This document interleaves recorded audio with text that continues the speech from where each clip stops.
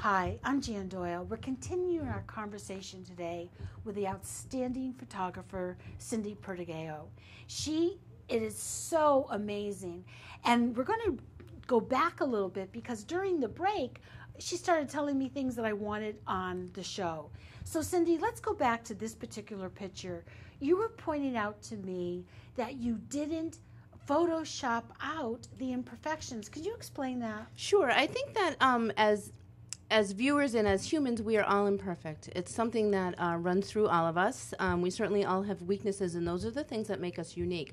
I often don't Photoshop out or clone or fix the imperfections in the flowers that I shoot because I think it makes them stand out.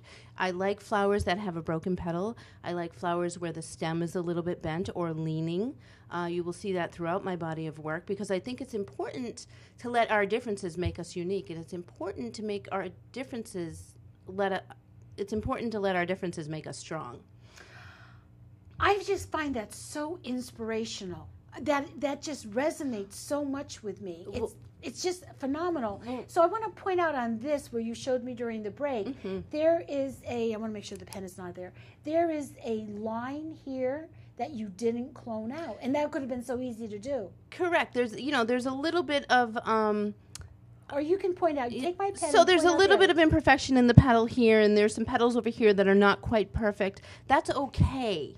There's an imperfect petal here as well. Remember that I've been different all my life. I was immediately imperfect when I was born, but also when I was 6 years old, I was immediately not like everybody else. So I had a choice. I could let it drag me down, or I could let it be a strength for me. And quite honestly, giving up was never on my radar. And the flowers show that as well. It's what makes them unique. If every chrysanthemum looked perfect, it would be kind of a boring conversation. Because there are differences, it creates an emotional text for your photography. Inspiring, inspirational. No wonder that's the topic of your program.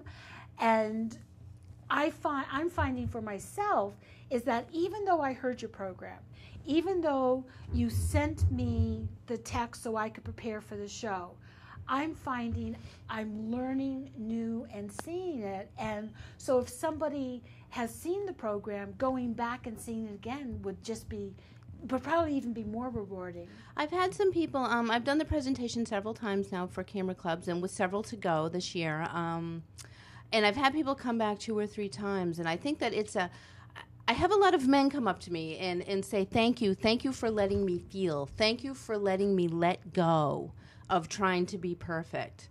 And it's very endearing and it's very encouraging to me because I think that as people open, their photography gets more and more about them and they start to weave their own story through their images. They create a body of work. That is amazing. We have another slide that I like to get to from before, and when the director puts it up on, I'll remember which one we were talking about. But can you tell us a little bit about this particular image?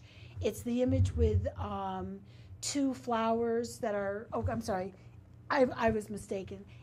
This is just beautiful. You used a prop here. Correct. I don't usually use containers with my flowers only because for me it doesn't add to the story. There are people who do containers very, very well. There's some great photographers in my area who do a good job with that. Yes, they do. I know them. It's my preference not to use them, but I did on this particular dahlia. This is a dahlia from outside on the lawn. And again, you'll find that I have that unbloomed bud.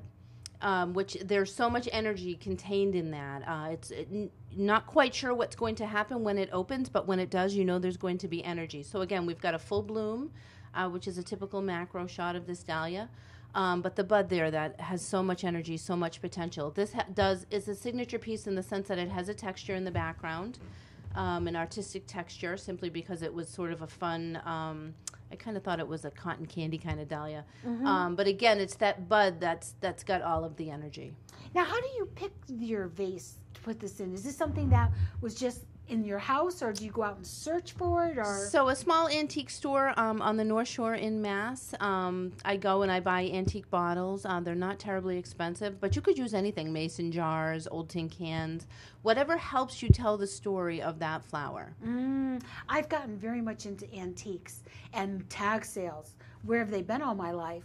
And you can find such amazing items at a very reasonable price. So I understand what you're saying. Now, in your slideshow or in your program, you move on and you say that you can capture emotions and create impact with your pictures. And we have some slides that talk about that and help explain what do you mean.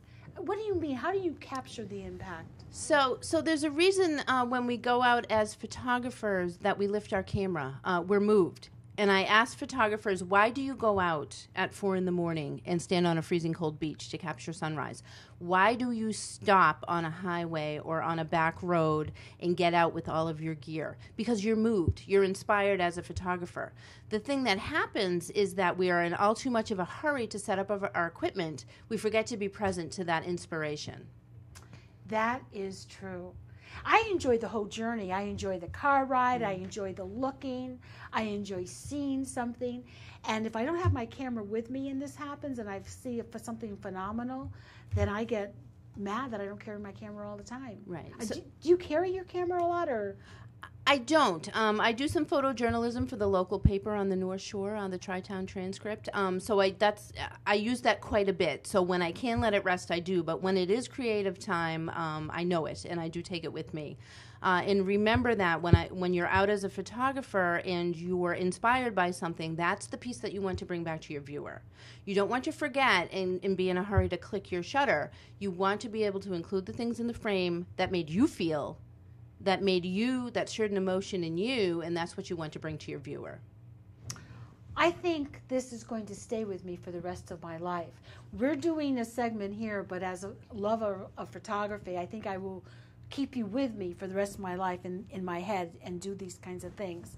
I think we have another image to show you, and you can talk about that particular image. Oh my God.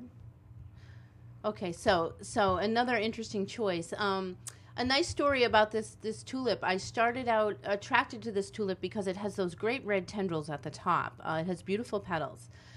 I started to shoot it. I was very frustrated, so I took my own advice and I backed up. And what I immediately noticed was that leaf. This is all natural light. That leaf is very comforting to the tulip. It looks almost as if it's in an affectionate, compassionate position. It does. Correct. So it's the posture of that tulip that really attracted me to it.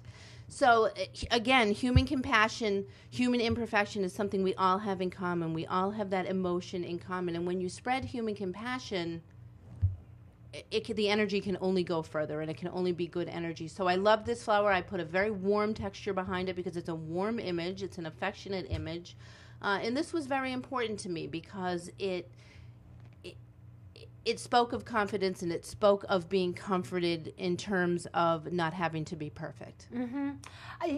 You used the word confidence, and I was just reading something this morning where confidence is built in baby steps. Mm-hmm. That you don't go from being not confident to confident, and you shouldn't try to go from one extreme to the other, but you just take baby steps every single day. And that's maybe what, if people who are interested in photography, can do. So you gain confidence by getting closer to your struggles. You gain confidence by letting go, by accepting that things are not perfect, and by accepting that you don't need to be perfect, and by being confident in who you are. You just said something that I almost have to write this down. You gain confidence by being closer to your struggles. Bring your struggle closer so you can accept it and then let it go. Where did you learn that? So if you are familiar with Pema Chodron, the monk, the Buddhist monk, she wrote a great book called Understanding. She wrote a book called Taking the Leap, which is a wonderful book. It's like a Bible for me. If maybe you could email me the absolutely various YouTubes. She has various YouTubes out. Also, a book by Sean McNiff called Trust the Process, which is a wonderful book and teaches you how to get closer to your struggles, closer to your imperfections. There are books about people with disabilities who find unique creativity because they have a certain disability. When Walls Become Doorways is the name of the book. Wow, that's very inspirational. Thank you so much. If you'd like to contact her on her website, your website again is www.somecovyphotography.com. And if you'd like to contact me, my website is jandoyle.tv. Thank you so much for this is personally inspirational. Thank you, Jan. Thank you.